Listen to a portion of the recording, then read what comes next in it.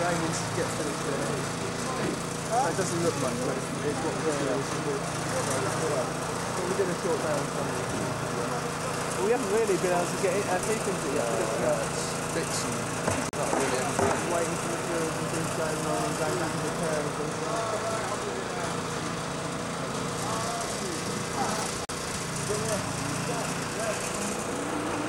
Then you get that bloke on the roof.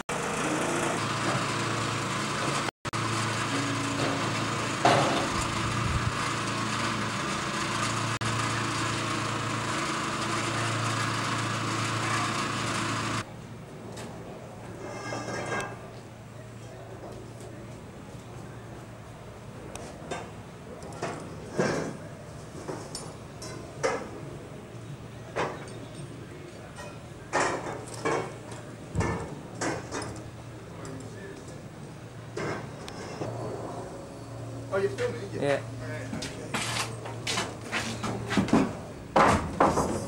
Okay.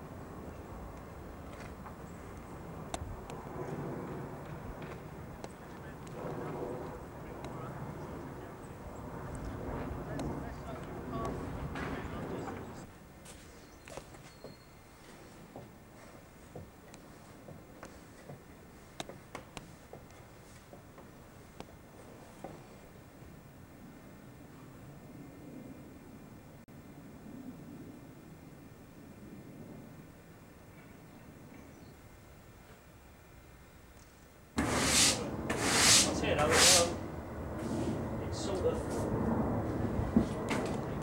teaches you a lesson. Teach me a lesson.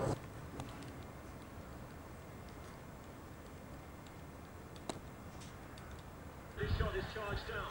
Point break for Alan Shearer on the edge of the area. Shearer still for Black Monroe, space by Kelly.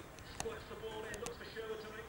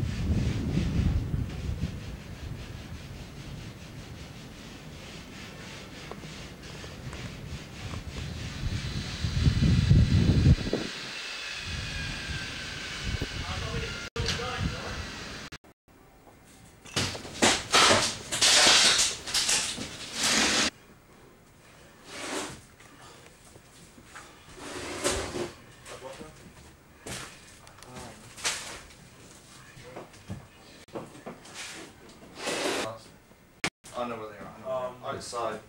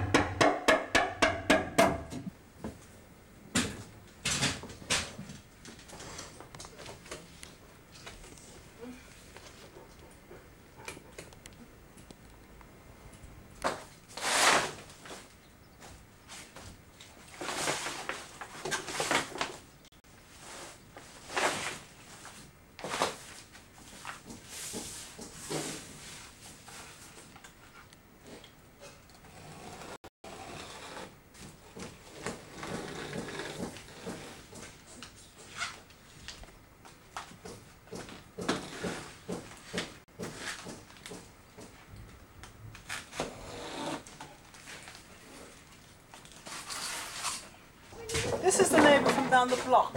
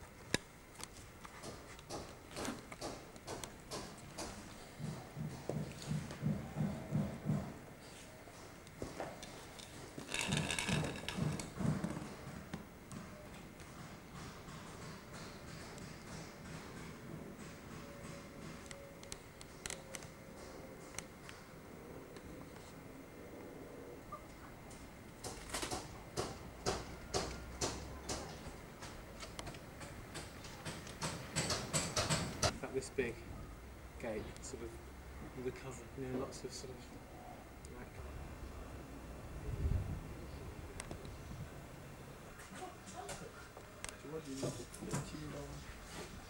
Shall I do that? Okay, alright. Maybe one up there. Oh, what? There. Possibly will be. Well, we all can. Very close now. Very close. Getting very close now to the end of our exciting project. What else do you want me to say? Yeah. Thank you. Why have we got so much of this timber then? This outside structural timber. So just a bit too low, Handles. The two teams, by the way, changing ends in front of us. Very peculiar because there is this cracking atmosphere all around the ground. We're to see some of it because we're in behind glass. I don't know about you listening down there in London or driving around the southeast, but absolutely detest watching games from behind glass. It's not the same. It's not the same sitting down either, is it? Standing up, of course, on the old terraces. I think of the past, which is a great shame. Manchester United, it's off front of Manchester United against Leeds United here.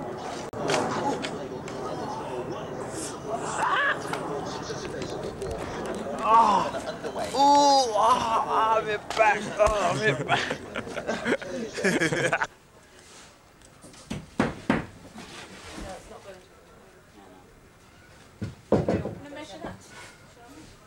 We've got enough to think about. Where's the piece there? No, it was up here.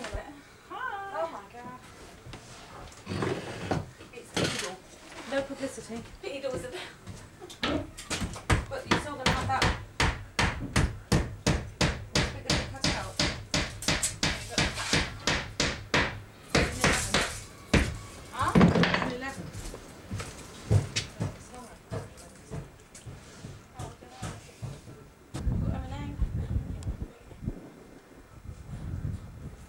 Oh no, you measure that weight in. But it's 111, right? So measure this to here. Right, because that's where it's that's going to come up to it. Oh no, measure the top of the board. With the top of the board go there. So what's that? 53. And then you might put one side 53 and the other side 100 or whatever it was. And then you cut the angle from that. Thank you, Maggie. You knew that, didn't you? It wasn't us that did this. He's going to come back later and say he's got it on video. You know that coming glass recording you did? In my bedroom, so. Oh yes, in the bedroom. You know that watching it? Zara's good at maths and science because of Zoe. And she's also got a natural accent with like Zoe. Brought her up here. You never brought him to me. You're up here with Geraldine. No, I wasn't. You did bring us to Geraldine yesterday. I did. I came. You was I thought it was you and Geraldine. No, it wasn't. And Shirley. Didn't. Right, here we go. This is the test. Did you see her?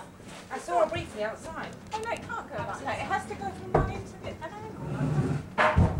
You're supposed to have measured. No, not there. She'd have measured that bit there and this bit on the bottom. That should have gone into a point. 53. Yeah, it's to the point. There should have been a measurement across there and a measurement across there, and then this was the angle. Join one end to the board together. You should have been onto a point. It's not. Or not. Stop the music. Oh, you can, but it just needs chipping. If you drop the end. Oh, trimming again. How much would that trim? Well, is that right for there? No, is it not? Hold on, where is it in a contour? Oh, it's that wall. We just got to measure that here. Mind your boots. But he's taken. I don't like all this evidence clearly of our incompetence. Right, that's Measure the the right top. length, Measure isn't the it? top. That's the whole thing. Yeah, you should have done it an angle. Like the angle should have gone to the edge. But it's 52.5 actually. Oh, no, she tells. So 52.5. to go off and I think take either a bracelet off or a ring off. One of them dislocated his fingers. Certainly getting some treatment down here, but I know Alan Sutton is down there for leech united, and also the leech united physio populations down there.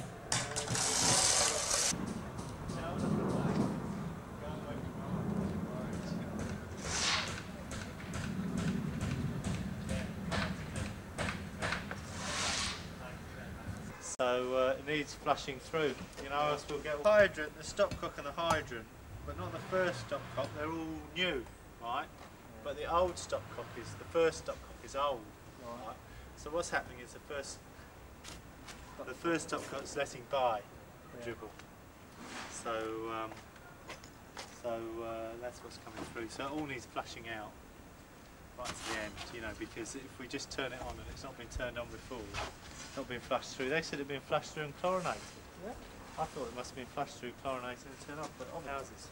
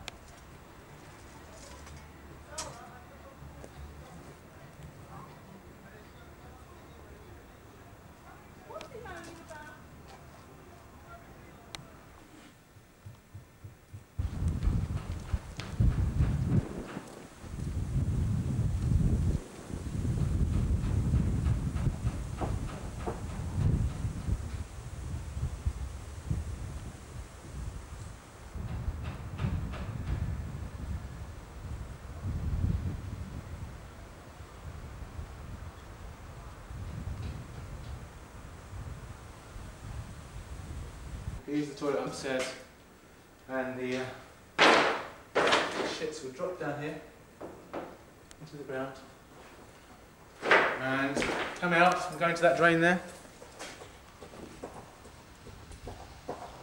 Travel underground to that drainer there, around that side. And make their way. Look at all that lot, right? So why did you take the piss out of him because of his name? Well, you know, he's a hard lad really, he can take it. Sure he can manage, you know, to fight his own battles. You can't, you bastard! You leave him alone! He's very protective of you. I said I thought we should, you know, work it through together, him and I. But I thought I was taking the piss out of him, just as if. Do you want to go at this and I'll take the film? No, that's alright. Yeah? You sure now? Yeah. This isn't a very impressive one because there's only one wire here, you know. Alright, yeah. It's much more impressive when there's 7 wire. Has anyone done their kitchen yet? I think Debbie sort of started. Take a picture of Debbie. You know Debbie's house? Right, cat. Was a big. Yeah. Cat. It's co-ed presumably. Pardon? Co-educational. There are girls there. Oh yeah, yeah. As yeah, well. Co-educational. It's mixed, yeah. Mixed. Mixed. You get lots of refugees from Somalia and Bosnia and that. Oh, do you? Yeah, because it's Edgware Road and they all live in the flats and estates around there. Right, right. Is that good? You know, they're alright. You It's can fine. always like make up graffiti on the wall and chase them. No, they're alright. There's just lots of ethnic like different ethnic minorities go that you don't usually see in other schools. Yeah. What? Because like there's lots of Bengalis and lots of whites and lots of like just lots of every nationality basically. And it's weird because he's all mixed. And but I mean, is there a big Polish community there? no. There's a couple of Polish people in the school though. Oh, is there? Yeah. Do they know you're Polish or not? Yeah. They know. I'm not you really can't go Polish away, because. No, I know you're not Polish. So, yeah, so No, I just say yeah. My granddad was so. Yeah. He was in the Air Force. Yeah. Your dad was saying he used to fly mosquitoes. Yeah. They're brilliant planes, mosquitoes. They've always been my favourite Second World War aircraft since I started making, you know, airfix models. They were my favourite. Yeah. Mosquitoes. Brilliant aeroplanes. They had a big bomb load for their size. Yeah. And I used to use them for all the Pathfinder jobs and stuff. Yeah. I think that's what it was. Do you? Pathfinder. Was he? I think so. Yeah? I'm not sure. I think that's what it was, yeah. Yeah? Yeah, I mean, I know that a lot of the... Because he was in the Polish Air Force presumably before, was he? I think so, yeah. And did he escape in a plane? Did he I think he might have been on the British side, I think. What? Well, he would have been, yes. But like in the British Army rather than the Polish Army. When he was here? Oh, I don't know. I haven't actually He discussed it recently with my dad. Your dad knows all about it. Your dad doesn't know much about it. It was worth going to the Imperial War Museum. It's only around the corner. Yeah, we've been They there. know all about it. What? Yeah, we have been there, yeah. But you haven't researched him? Nah. See, if really. you go to the War Museum and you just give him his name, right? They'll tell you. They'll have his whole wartime history. You know, every mission that he flew. Yeah? Yeah. On record? On record, yeah. Oh, what? All the dates and his, you know, everything that happened to him, basically, his whole wartime record, complete, will be on. And probably there will be somewhere.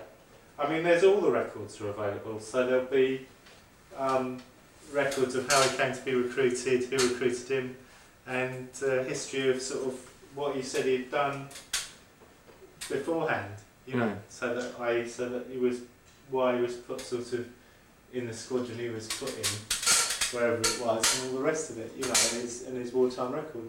I mean, the fact that he survived the war is quite remarkable in some ways, because there's not many from Bomber Command who survived the war. Because I know, because my uncle was in Bomber Command, and he didn't survive the war. But I understand that, you know, their life expectancy in Bomber Command was very, very poor. You know, they reckon sort of you could average sort of 4 or 5 missions.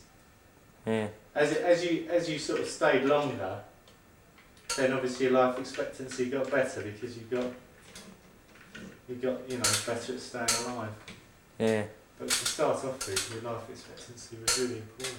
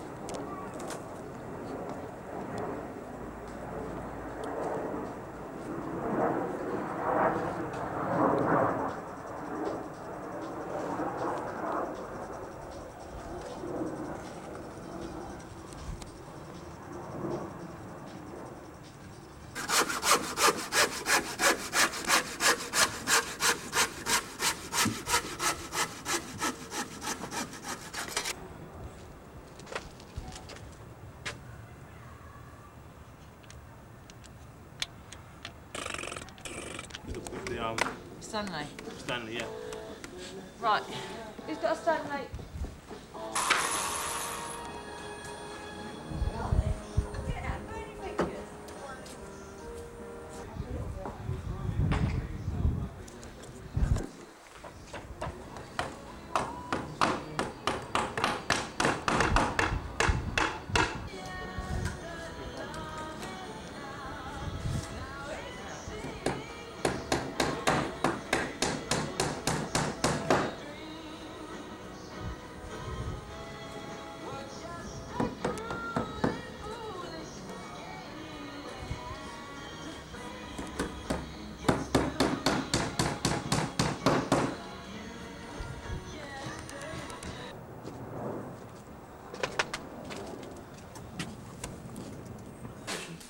Can I have your permission to film your house, please?